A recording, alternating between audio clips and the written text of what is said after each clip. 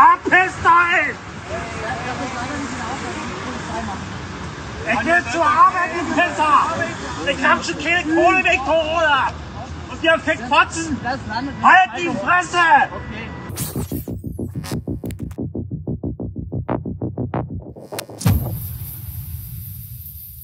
Jetzt jehst arbeiten, Pisser. Ich hab schon keine Kohle wegen Corona. Dieser Satz bringt einen gesellschaftlichen Konflikt knapp und konkret auf den Punkt. Den Konflikt zwischen den selbsternannten Weltrettern und dem real existierenden Stadtproletariat. Ist das ein Stück Klassenkampf, wie es ihn angeblich schon lange nicht mehr gibt, oder doch nur eine Parodie darauf? Auf jeden Fall prallen hier zwei Welten aufeinander. Die einen blockieren die Berliner Stadtautobahn mitten im Berufsverkehr, um auf was ganz Wichtiges aufmerksam zu machen: Lebensmittelverschwendung und Klimawandel.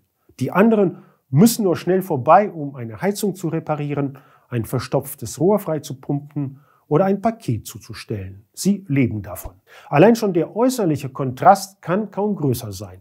Gore-Tex-Outdoor-Klamotten gegen verölten Blaumann. Die Blockierer nennen sich die letzte Generation. Man muss schon apokalyptisch, endzeitlich klingen, wie eine gute Serie auf Netflix, um bei den Leuten auf den Schirm zu kommen. Die Blockierten sorgen unspektakulär dafür, dass den Blockierern ihr Fairtrade-Kaffee und ihre vegane Hafermilch nicht ausgehen. Hallo, ich bin Benjamin, ich bin 20 Jahre alt und eigentlich würde ich momentan viel lieber studieren, aber ich sitze hier auf einer Autobahn mit 5 anderen Menschen, weil wir sind die letzte Generation, die noch einen kompletten Klimakollaps und damit Ernteausfälle, Dürren, Fluten, Waldbrände, massenhafte Flucht und Hungerskatastrophen noch verhindern kann. Man muss nicht studieren, um zu wissen, wie beschissen es unserem Planeten geht. Alles steht in der Wikipedia. Und zum Arbeiten ist die Zeit zu knapp. Einige Aktivisten kleben sich auf die Fahrbahn fest. Mit dem Klimawandel ist nicht zu spaßen. Sie haben für diese Aktion geübt, die Heizung in ihrem Quartier zwischendurch abgestellt. Ist es Terrorismus, was wir tun? Beschreibt die Zeit ihre Coachingrunde. Ich schaue mal auf Wikipedia. Hier steht: Terrorismus, das sind kriminelle Gewaltaktionen wie Morde, Entführungen oder Attentate. Also keine Terroristen. Okay. Dann sollen sie sich trainingshalber gegenseitig mit Socken verprügelt haben. Damit wurden Polizeischlagstöcke imitiert. Wer findet schon Lebensmittelverschwendung gut? Diese hässliche Kehrseite der Überflussgesellschaft. Hilft dagegen, sich den Arsch auf den Asphalt zu kleben, ausgerechnet in Wedding oder Steglitz, wenn schon dann vielleicht vor dem Bundeskanzleramt. Aber dafür sind sich die Weltretter dann doch zu schade oder zu schlau, bei aller Endzeitstimmung. Sie wollen, dass Olaf Scholz eine Sofort-Agrarreform beschließt. Damit wäre die Erde fürs Erste gerettet.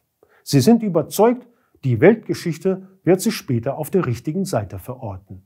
Dieser Aufstand der letzten Generation ist ein Beispiel dafür, wie ein an sich gutes Anliegen durch exaltierte, hysterisierte Umsetzung diskreditiert werden kann. Nach dem alten Witz: Mit solchen Friedenskämpfern braucht man keinen Krieg. Wo sind sie bloß, die Friedenskämpfer von damals, wenn man sie wirklich braucht? So mancher arbeitet als Chefberater für erwiesene Kriegsverbrecher.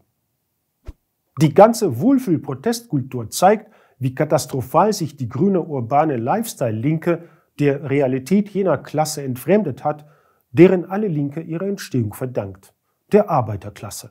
Und wenn sich die Arbeiter mal erheben, wie derzeit in Kanada, werden Gift und Galle gespuckt und eine Verschwörung dunkler Kräfte vermutet: Nazis, Corona-Leugner, Russen. Ich muss diese Frage stellen, weil mit Blick auf Kanadas Unterstützung für die Ukraine in der gegenwärtigen Krise mit Russland ist es nicht eine berechtigte Frage. Und es gibt Sorgen, dass russische Akteure die zunehmenden Proteste anheizen und dass sie diese Proteste von Anfang an angestiftet haben. So sieht der wahre Arbeiteraufstand aus. Sie brachen als ein kleiner Treck mit einem Dutzend Fahrzeuge aus Vancouver an der Westküste auf und sie rollten eine Woche später wie eine Walze von Horizont zu Horizont mit über 50.000 Lastwagen auf die Hauptstadt Ottawa zu. Konvoi für die Freiheit, was als lokaler Protest gegen die Corona-Auflagen beim LKW-Grenzverkehr begann, steigerte sich schneeballartig zu einer landesweiten Protestwelle. Über 50.000 ist fast die Hälfte aller kanadischen Trucker. Da über 90% von ihnen geimpft sind, zeigt, dass es hier lange um weit mehr als die Impfpasspflicht allein geht. Die ganze angestaute Wut gegen den liberalen Premierminister Trudeau und seine übergriffige Regierung entlädt sich darin. Der Premierminister hat den Trucker-Konvoi zuvor als Beleidigung für die Wahrheit und eine marginale Minderheit beschimpft. Als die Marginalen kurz vor der Hauptstadt lagen, flüchtete Trudeau aus seiner Residenz und versteckte sich. Diese Autobahnblockade an der US-Grenze ist im Vergleich zu der Weltrettungsaktion in Berlin ungefähr wie ein Orkan mit der Windstärke 11 gegen einen Harttrockner. Hier geht es den Menschen um irdische Probleme wie Existenz, Beruf und Selbstbestimmung. Nicht unbedingt um den künftigen Platz in der Weltgeschichte.